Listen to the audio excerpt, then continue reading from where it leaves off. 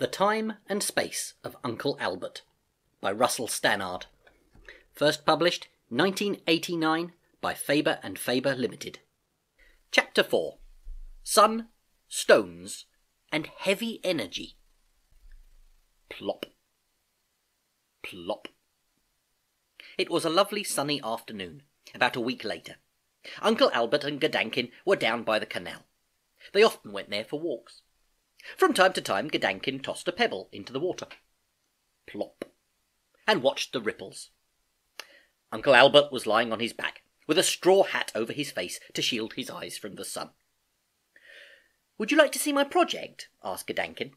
"I've brought it with me." She paused expectantly. "Thought you'd like to see how it's getting on."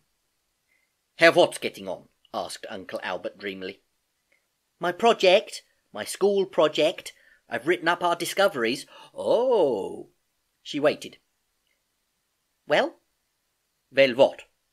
"Oh, forget it." Uncle Albert slowly sat up. "Sorry," he said. "Didn't mean to be rude. It's the sun. Always makes me relax." "I can show it to you some other time." No, said Uncle Albert. "Let's have it now." She looked a little nervous. "There might be some mistakes in it," she said, as she pulled out a dark green folder from her school briefcase. She handed it to him. "I like the cover," he said. It showed a spacecraft, a clock and a ruler, and the title, The Time and Space of Uncle Albert. "Not sure about the title, though," he added. "I reckon you should have called it The Time and Space of Gedanken and Uncle Albert. You've found out just as much as I have." "Oh, Uncle, not really," she replied, blushing just a little bit. "Yes, certainly," insisted Uncle Albert. "If it hadn't been for you going on the space journeys, I never would have got started." "Anyway, that would make the title far too long. It wouldn't fit in." He opened the folder and read through it very carefully. He laughed when he got to the place where Gedanken had drawn a picture of a very thin face on a piece of rubber. When you pulled on the rubber, the face stretched and became suspiciously like his own. Eventually he closed the folder and handed it back. "Very good, Gedanken. That's coming on really well." "Do you mean that? You're not just saying it?" "No, really, I mean it. It's excellent." "And what about, mistakes?" "Well, there aren't any. You've explained things very well." "Whew!" She looked relieved. "Not sure of the spelling in places, mind you," he said, as he lay back and replaced the hat over his face once more. Gedanken resumed tossing stones into the water. Plop. Plop. "Alison's project is coming on well, too. She's doing dinosaurs. Miss Simpson, the arch teacher, she says they can make some clay ones in pottery class next week. Frances Alexandra's been showing off, as usual, going on and on about her volcanoes. I don't get it. She's really dumb, but her folder on volcanoes is quite good. I reckon someone's doing it for her." She looked at him. "Uncle, are you listening?" "Yes." "Well, I've been thinking." "Good," he yawned. "All in favour of people thinking." "I'm being serious, Uncle." "Sorry, go on." "Well, there are a couple of things about the first space trip I don't understand," she continued. "You know how I got heavier? Well, you never told me what actually made me heavier. After all, you said I was still made out of exactly the same material as before. There were no extra layers of fat on me, or anything of that sort, so I can't see where the difference comes in. Why does something moving weigh more than it does when it's standing still?" Her question was greeted with silence. She waited, and then she leaned over and whispered in his ear. "Uncle, did you hear what I said? Are you asleep?" "Huh? No," said Uncle Albert, pulling himself together. He removed his hat and sat up again. He looked about him as though searching for something. "What have you lost?" asked Gedanken. "Nothing. I was just looking for a couple of stones. Can you find me 2 pebbles, about the same size?" Gedanken hunted along the stones near her feet. "Will these do?" she said, holding out a couple. "Yes, they're pretty much the same. Agreed?" "Yes." "Right then, watch this." With that, he placed one of the stones in the palm of his hand, and lazily lobbed it into the canal beside him. Plop. The ripples gently spread outwards. "Okay," said Uncle Albert. "What's going to happen if I toss this other one into the water?" Gedanken paused. "Well, it's obvious, isn't it? It'll make a splash." "How big a splash?" "Same as before, of course." To Gedanken's surprise, he drew his arm back and hurled the stone with all of his might into the water close by. Splash! The water went all over the place, quite a bit wetting their clothes. "Oh, Uncle!" exclaimed Gedanken angrily, jumping up and shaking herself off. "Now look what you've done. That was stupid." "Just making a point," he replied mischievously. "You said the splash would be the same as before." "Yes, but I didn't know you were going to do that," she protested. "Anyone knows you'll get a bigger splash if you throw it harder." She stopped wiping her jeans and sat down again. "Sorry," said Uncle Albert. "Actually, I wasn't expecting it to go quite all over the place. Don't worry. Don't know my own strength. In fact, come to think of it," he said painfully, feeling his shoulder, "I reckon I've pulled a muscle." "Good. Serves you right."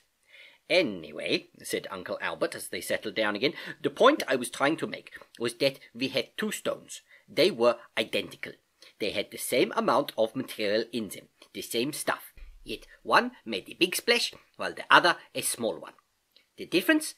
Energy. One had more energy than the other, and that's why it made a bigger disturbance." "Like Darryl Curtis." "Darryl Curtis? What's he got to do with it?" "Well, he's always making a disturbance, in class. He's over-energetic. That's why he's such a frightful nuisance, I've heard the teachers say." Well, I don't know about that," said Uncle Albert. And then he added, "Actually, come to think about it, I suppose it is a bit like that, yes. You could have a pair of identical twin boys, one with lots of energy, always rushing about playing football, and the other always sprawled out in front of the television, doing nothing. Yes, I suppose it's a bit like that. Anyway," he resumed, "I was talking about those stones. One had more energy than the other. Now, why do you think that was?" "Well, you threw it harder, of course. And the other one you only lobbed it gently," said Gedanken. "Right. So, the harder you push on something, the more energy you give it. With the second stone, I started pushing on it way back here. Oh!" he squeaked as he tried to go through the motion of throwing again. "I have pulled something." "Oh, poor Uncle," soothed Gedanken, hardly able to suppress a little giggle. "Let me give it a rub." She knelt beside him and began gently massaging his shoulder. "A bit higher. That's it. That's better," he said. "Right, now, where was I? Yes, I was saying that with the second stone, I was pushing on it more, and it moved through a much bigger distance, and that's how it got more energy than the first one." "Yes, Uncle, but what's all this got to do with things getting heavier?" "I'm trying to explain. You said earlier that you couldn't see the difference between something when it's standing still and when it's moving. Well, there is a difference.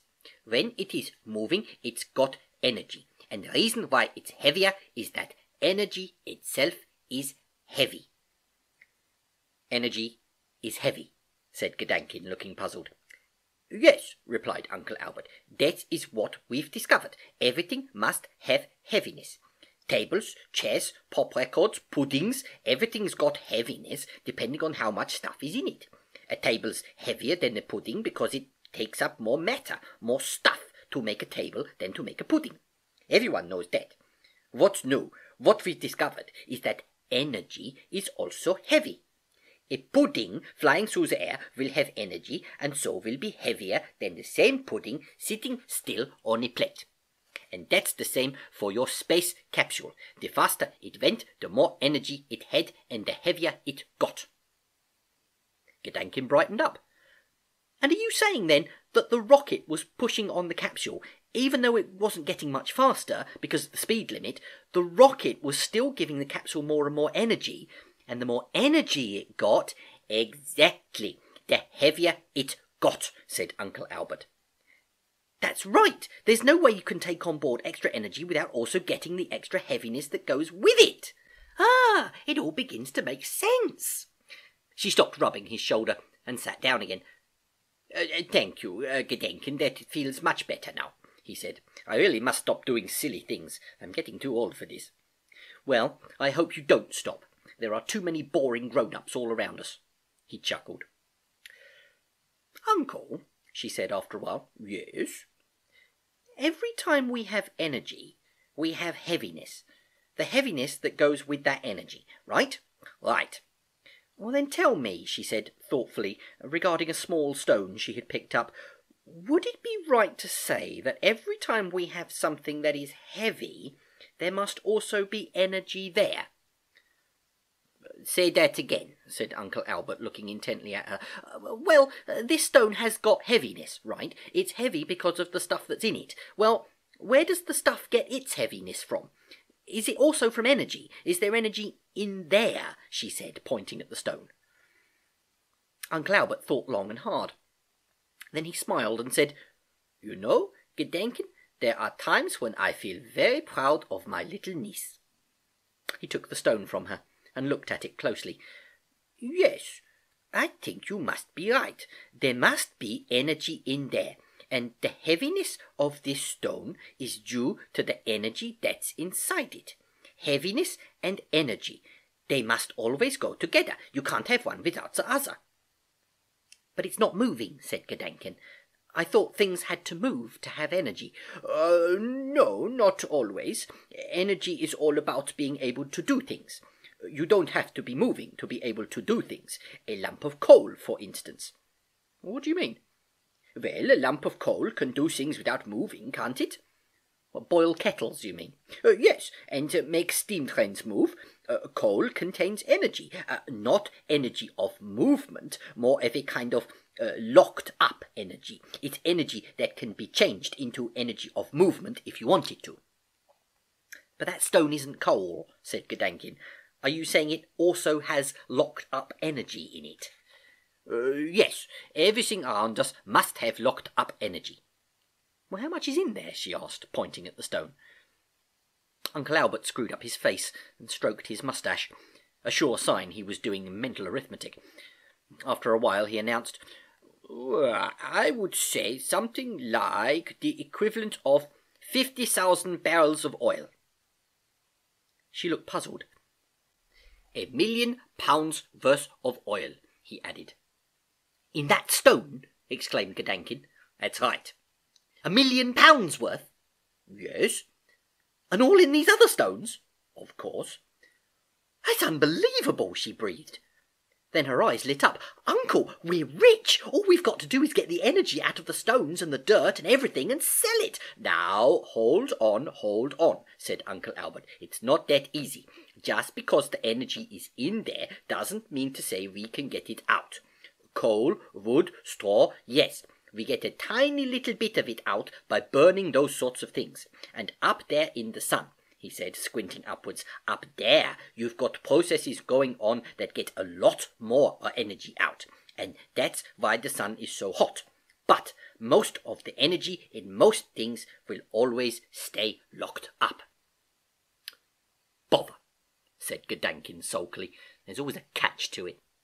"Well, I don't know about that," said Uncle Albert. "It's just as well it does stay locked up." "Why? Don't you want to get rich?" "My dear, if it was simple for the locked-up energy to pop out, we'd be sitting on the equivalent of a gigantic bomb," he said, patting the ground. Gedanken looked around her nervously. "I'm not sure I like the sound of that." "No, neither do I," he said. A troubled look came over Uncle Albert, as though he were brooding on something unpleasant. But before she could ask him about it, he laid back and put his hat over his face again and said, "There was something else you wanted to ask me." "There was?" said Gedanken, looking unsure. "Something to do with the first trip you made. You said there were 2 things bothering you." "Oh, yes, there was one other thing. You know, when I was chasing the light beam. Well, I don't know whether I told you, but the light beam always seemed to be moving away from me at the same speed. Even when I was going close to the speed of light, it looked as though it was going away from me as fast as ever. Now, I'd have thought that was wrong. If I was really going that fast, I'd be nearly keeping pace with it. I'd have thought it ought to have looked as though it was going very much slower." You know, when you're in a car and there's another car in front of you that's going a bit faster, then it moves away from you quite slowly. Are you sure? Said Uncle Albert. Well, yes, the car in front. No.